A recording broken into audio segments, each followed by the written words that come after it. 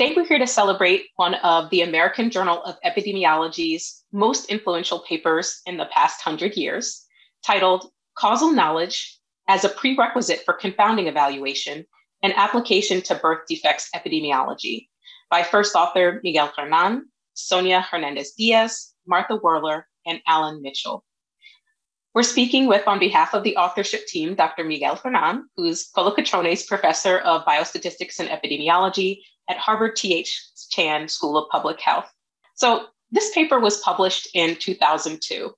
Can you tell me a little bit more about what was happening in causal inference at the time? It was an exciting time.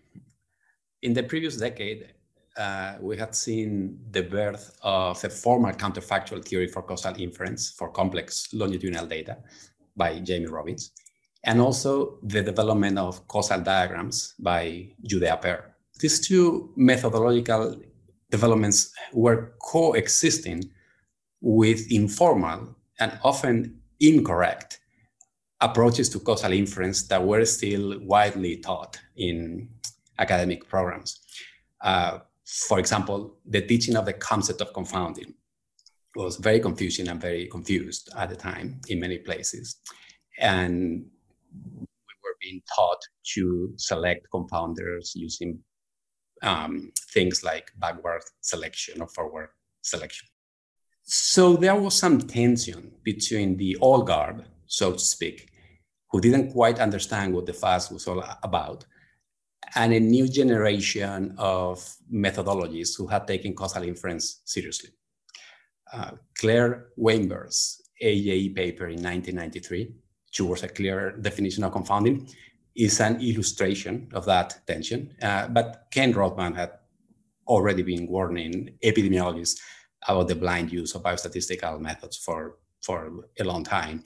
And of course, Sander Greenland and Jamie Robbins had published seminal papers that dissected causal concepts in ways not seen before. One of the things that this paper does talk about is collider bias. So if you had to explain that to a teenager and its relevance to this paper, how would you explain that quite simply? I'm going to use an explanation that I read on Twitter because it's a very good one. If a restaurant has been in business for a long time and their service is poor, they probably serve excellent food. That is, poor service and excellent food become associated when we condition their common effect, which is the survival of the business. And that's the collider. This association would happen even if service and food were not associated when considering all restaurants, irrespective of how long they have been in service. So collider bias is a form of selection bias. What else, or what did you feel like was the most important contribution of this paper? The beauty of causal diagrams is that they can be used to convey many of the implications of the formal counterfactual theory in an accessible way, in a way that doesn't require deep mathematical understanding. So when writing this paper, we were standing on the shoulders of giants. In a way, we were at the right place at the right time, because we have been given all the tools needed to explain the implications of this formal causal inference theory using simple graphs in such a way that anyone with sufficient interest, even those with little mathematical background, could understand what all the fuss was about. To me, causal inference is not a separate set of tools for epidemiologists, because most of what epidemiologists do is causal inference anyway.